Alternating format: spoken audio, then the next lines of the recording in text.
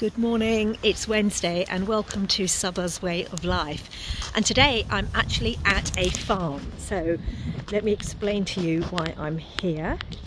Over here you can see these beautiful Jersey cows. There's a lot of them in here.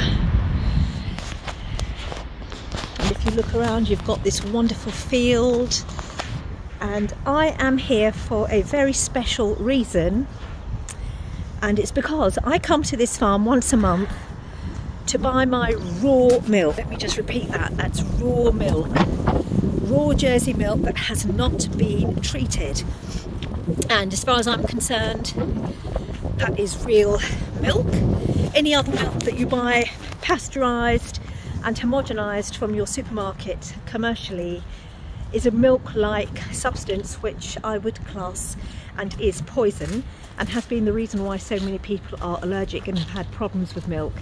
When I was a little girl, we had 11s at school, and we used to, 11 o'clock we'd stop and we would be given, this is a state school, not a private paid for school, and we'd be given half a pint of milk to drink at 11 o'clock, which was nourishing and also was a very good thirst quencher, because milk and water together, the fat, helps to quench thirst and hold in liquid in the body far longer than just water does. There's a reason that in the South Asia, where they drink something called lassi, which is a yogurt drink, which is drunk in the heat of the summer to cool the body down and quench thirst.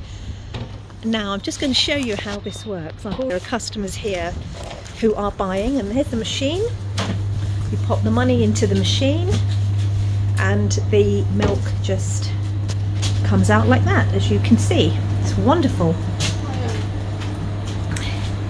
Now it is a little bit more expensive than milk that you will find commercially, but then you're buying milk, you're not buying a milk-like substance.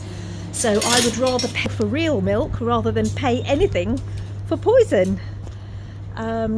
Yeah, this is, now I'm gonna share quite a lot in the notes down below, because I did a huge amount of research on milk during my time studying at the Institute of Integrative Nutrition, and also when I healed from Crohn's disease. Once I'd got over the main part of the healing, I switched to raw milk, which was just magical for my body. It doesn't work for everybody, but it did for me.